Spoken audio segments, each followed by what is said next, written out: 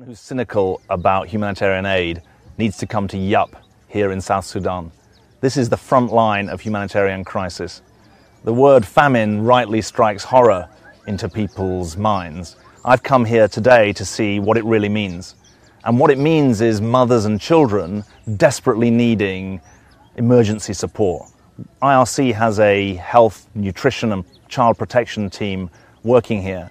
But without that mobile emergency unit, these people would be fending for themselves at a time of unspeakable conflict in South Sudan and also desperate loss of harvest despite the efforts that are being made by local farmers. They don't just need food, they need support that enables them to rebuild their lives.